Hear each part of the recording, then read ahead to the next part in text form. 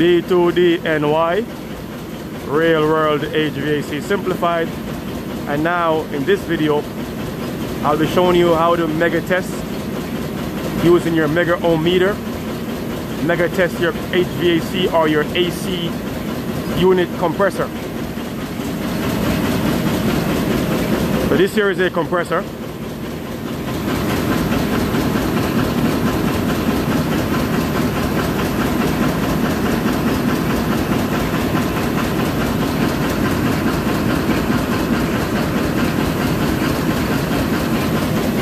Okay, I'm going to be showing you how to use the Megger tester or Megger ohm meter and test it.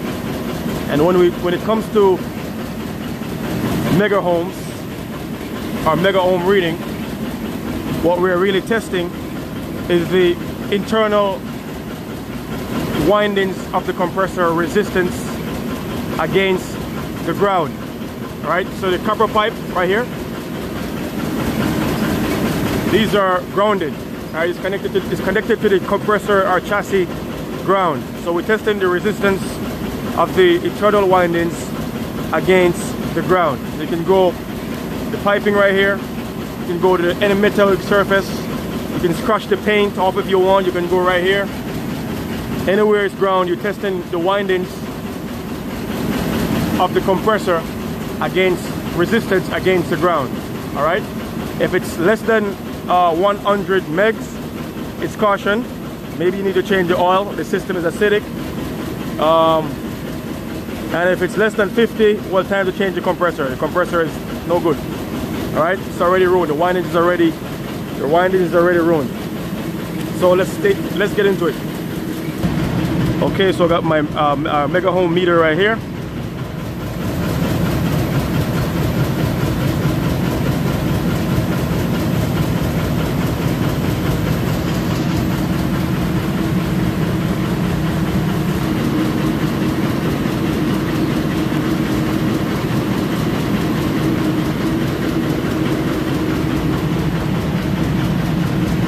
So the first thing you're going to want to do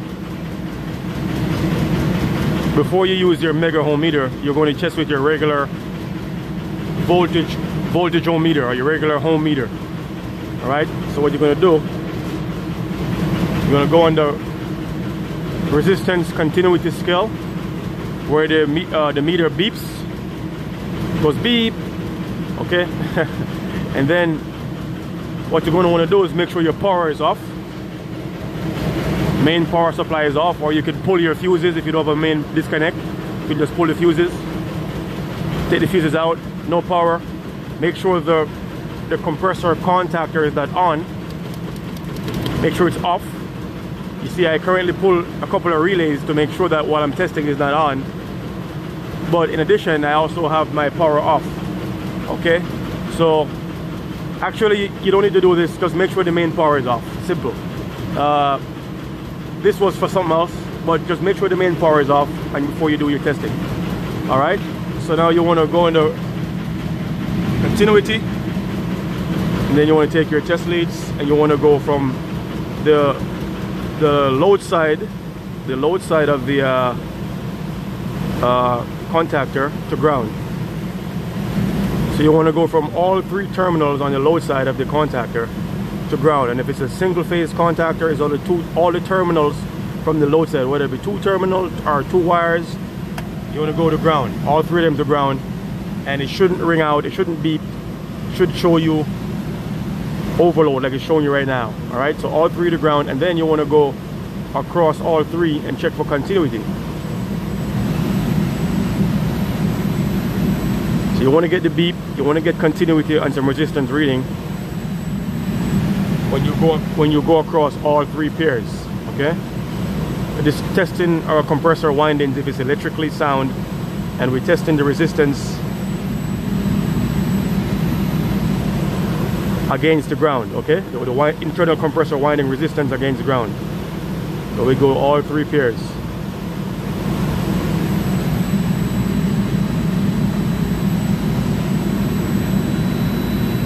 So all 3 pairs is good. All of them rings out, all of them beeps out.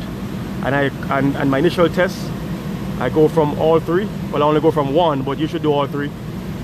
right? I go from, you know, to ground, and it didn't give me no beep, so that's great. If it gives me a beep, test is already over. The compressor is bad, or the wire is bad.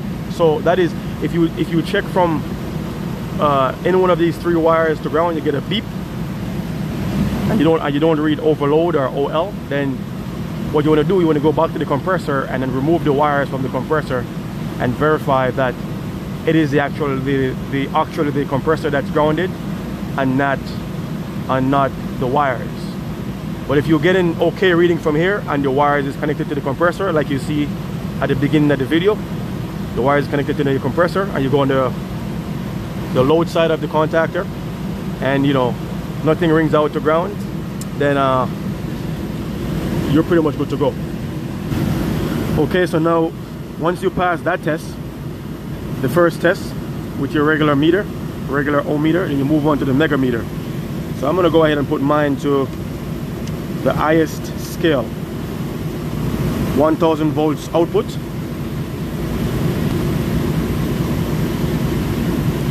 and 2000 meg ohms, right?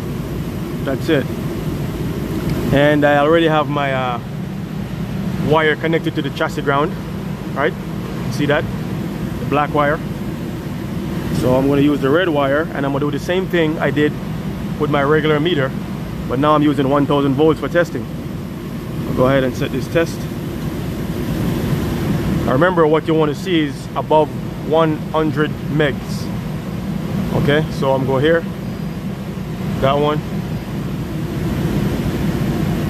that number 1 on my meg home. See, it reads number 1 all the time. That one mean overload or infinity, so that's good. Go to the next one.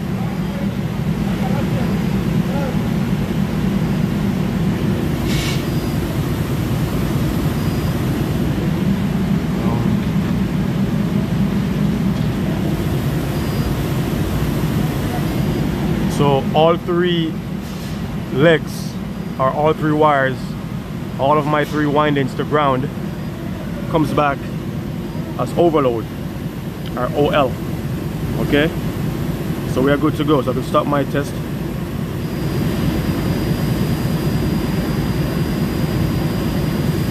Okay, so yeah, so this compressor electrically sound, right? The next phase is to test if it's mechanically sound, and I'm gonna have a video of that on the description. The problem with this unit right here is keep stripping the fuses, keep blowing the fuses, and tripping the main circuit breaker. So I would have a video testing this unit if the compressor is mechanically sound or not. So again, I'll leave a link in that description down there to that video. Okay, if you like this video, give it a thumbs up. If you haven't subscribed, subscribe. The video is uploaded on a weekly basis.